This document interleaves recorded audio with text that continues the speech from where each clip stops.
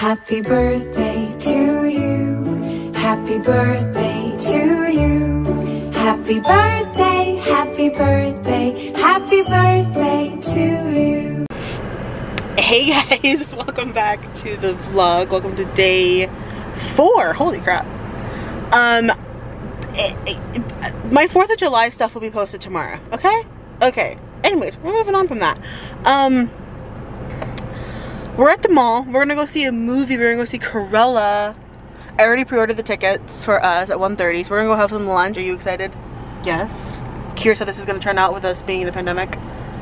Yeah, kind of. Even though we're kind of not in a pandemic anymore.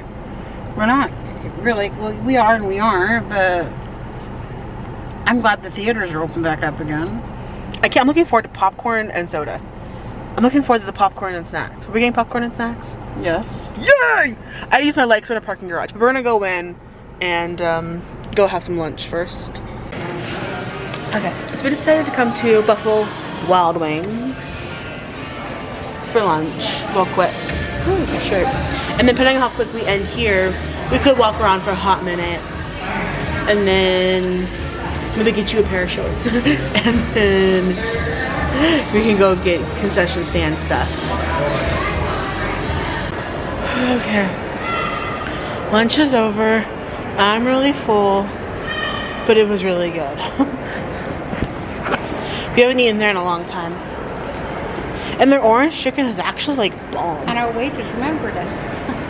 Why wouldn't she? Because it's been almost a year since we've seen her.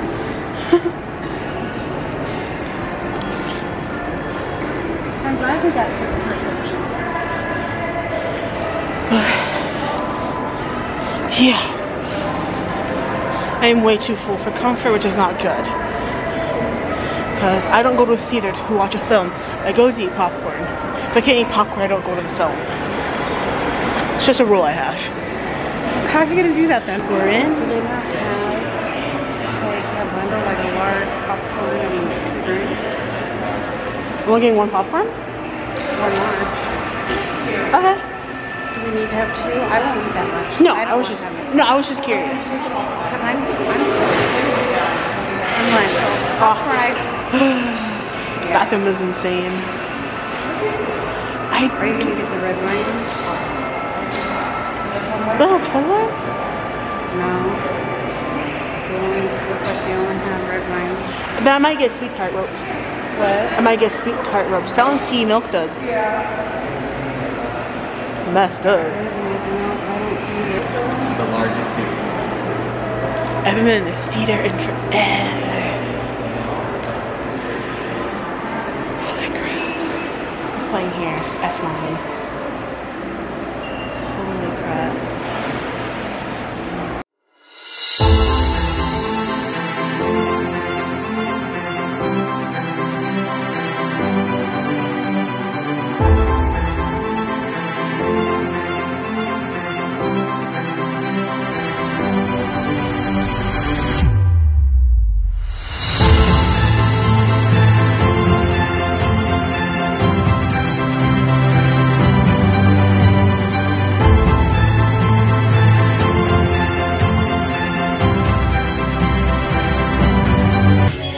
It feels good to be back. Get paid twice as fast.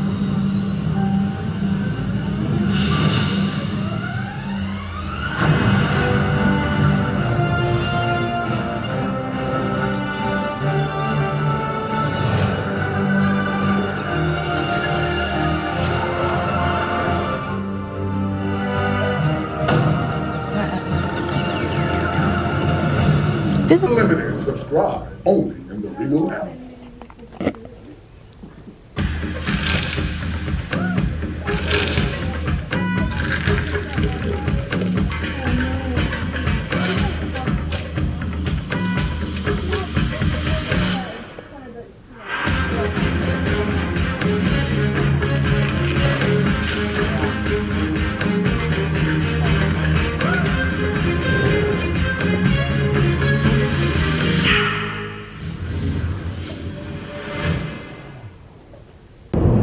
okay, we're back to reality. It was a really good movie. It was really good. I enjoyed it immensely. Definitely got caught up in the show that I couldn't finish my snacks. I have M&Ms in my purse. Well, I finished my candy. Oh, I didn't. I still had one sweet tart left that I didn't finish, and I have my M&Ms in my bag. I got wrapped up in that movie. I laughed. I almost cried. I agree with my boss though. It's not what you think it's going to be. If you go into it thinking it's going to be a remake of 101 Dalmatians, you're going to be heavily disappointed. But if you go into it with the mindset of a new character, which is Cruella DeVille, and you go into it with almost not even having a backstory of her, or just thinking of her as just another character in the world, you know, don't think of her as like as a Pixar or a Disney villain and just kind of put her as a person. It actually makes the story very interesting, and it actually changes. Makes the whole story make more sense. Yeah, everything makes more sense, and everything comes together very nicely. But yes. Okay guys, it is currently 10:58 and I was talking to my boyfriend because he's been a little bit more quiet today than he usually is. And I'm like, are you okay, dude? And he was telling me that he's been a little overwhelmed. He's okay, but he's feeling a little overwhelmed. And it's just, my girlfriend instinct was like, what do you need? Everything, tell me. So, you know, been dealing with that. But we need to do a question for today. So, put the box. I'm not looking.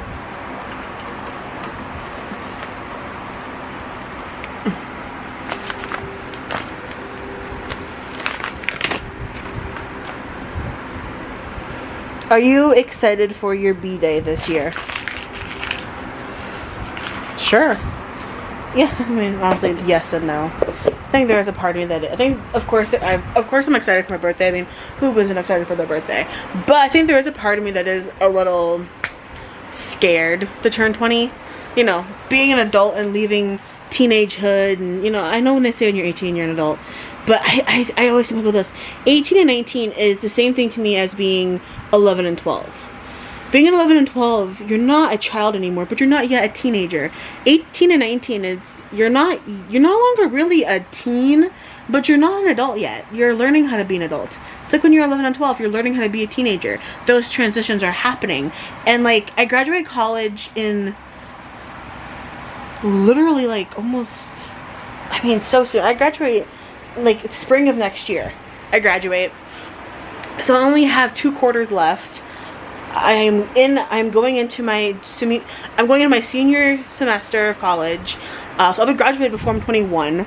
I have an amazing boyfriend who I'm literally like never been this in love with somebody in my life.